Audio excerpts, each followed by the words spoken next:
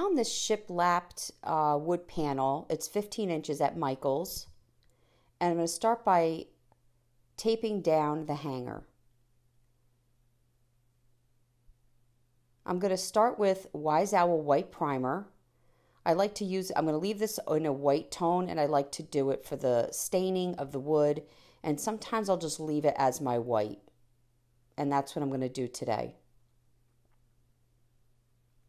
Once dry, I hit it with a good sanding just to make sure I had a nice smooth surface to work with. And I started by putting a nice barrier of Wise Owl 1 Hour Enamel Clear. I'm using a Gen foam brush, which is an inexpensive option when working with your 1 Hour enamel. We have this new stencil at chalkitupfancy.com. It's the Welcome. It fit perfect with this 15-inch circle, just to keep that in mind. And I'm going to tape it down. I'm starting by using black tape and a dabber I picked up at the Dollar Tree. Now the key is I do not have a lot of paint on my dabber. You see how I passed over, it did not even cover. And I just keep going back and forth and almost in layers without really adding a lot of paint. This is the key to nice stenciling and no bleed through. You almost want it to be a powder airbrushed look.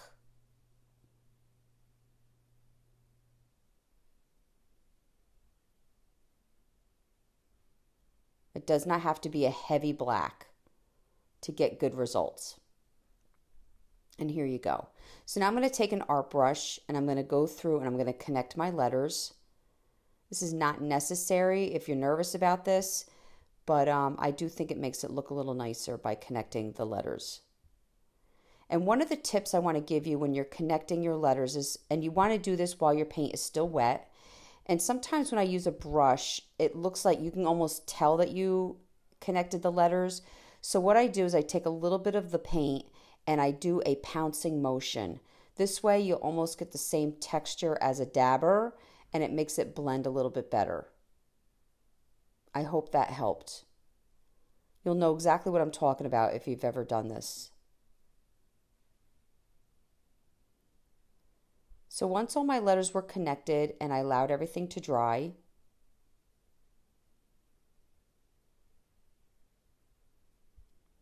we're going to be working with Citrus Slice. This is a brand new transfer at chalkitupfancy.com, along with a nice bunch of others if you want to go check that out.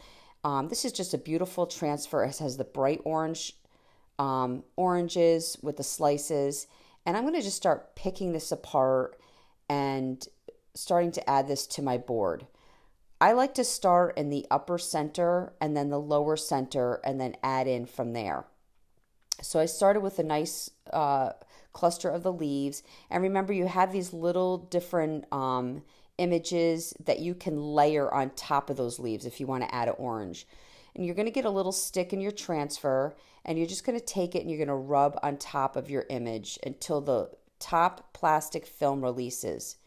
I use a paper towel to rub after I'm done laying it down. This is an important step. You want to rub with a little pressure, and it just makes sure that your image has adhered well to your board. And now I'm doing the first application.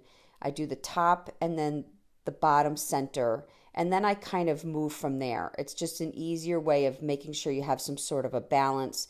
That's just me. There's no right or wrong way. I'm just telling you how it works for me when I'm doing these types of circular boards.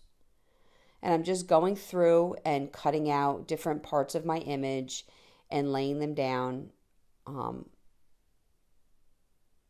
as my eye likes it, basically. There's no rhyme or reason once I get those center images down. And again, it's just a rubbing of the stick on top of your newly placed down image until the upper film is ready to release. You just want to take your time and be gentle with it. If you go to peel it and it doesn't look ready, you just lay it back down and continue to rub. Once everything is applied, you could see this is in real life. I have a sponge that I just very lightly dusted over my welcome. It just gives the paint a very even tone on your stencil. It makes it look more natural. Again, it was just a brush by, a brush over, and now I'm just rebuffing just to make sure that everything is laying down. And then I'm going to do my last coat of 1 Hour Enamel Clear. I'm very happy with my sign. I think this came out beautiful. I hope you do too. Let me know in the comments, and have a great day. If you'd like to see other tutorials, you can check us out on YouTube. You can now watch all our videos at chalkitupfancy.com. For any paint products, tissue paper, transfers, or mesh stencils, chalkitupfancy.com.